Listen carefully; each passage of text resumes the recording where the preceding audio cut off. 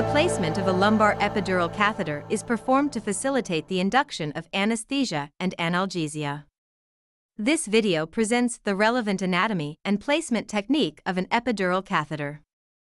Placement of a catheter in the lumbar epidural space allows one to administer analgesic and local anesthetic agents to a series of dorsal and ventral nerve roots that exit the spinal cord and traverse the epidural space, thereby providing anesthesia or analgesia to specific nerve root distributions.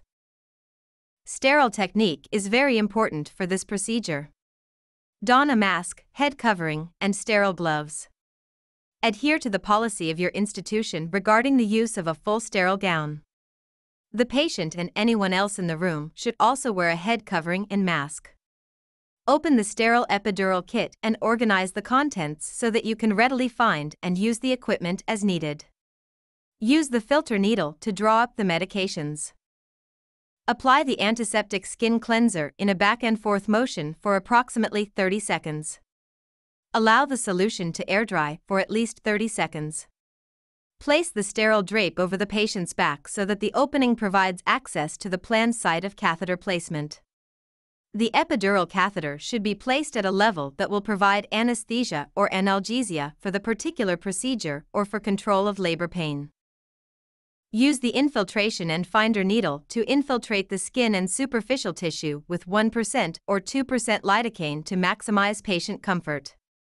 You can also use this needle to identify the approximate depth of ligaments and bone.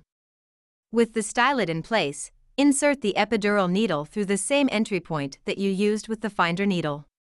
The purpose of the stylet is to prevent the tip of the epidural needle from becoming obstructed by patient tissue.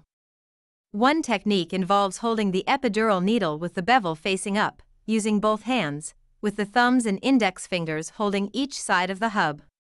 Advance the needle to pass through the supraspinous ligament and into the interspinous ligament, which in most patients is at a depth of approximately 2 to 4 centimeters.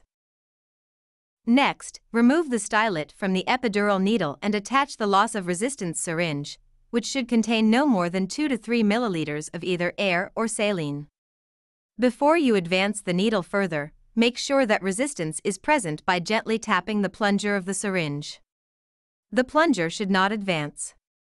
Next, slowly advance the epidural needle in small increments of 2 to 3 millimeters at a time.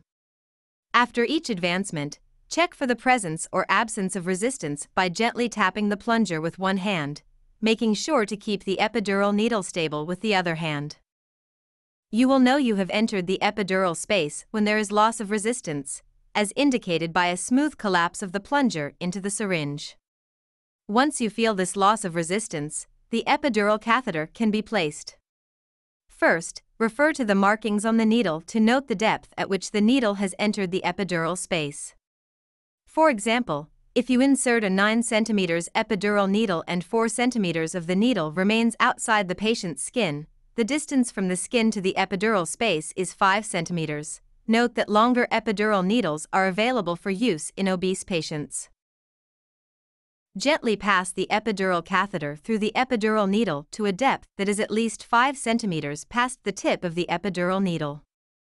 Do not withdraw the catheter through the epidural needle, which would increase the risk of shearing or dislodging the catheter.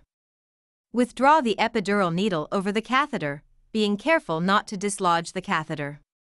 Then slowly withdraw the catheter, leaving 3 to 5 centimeters of the catheter in the epidural space.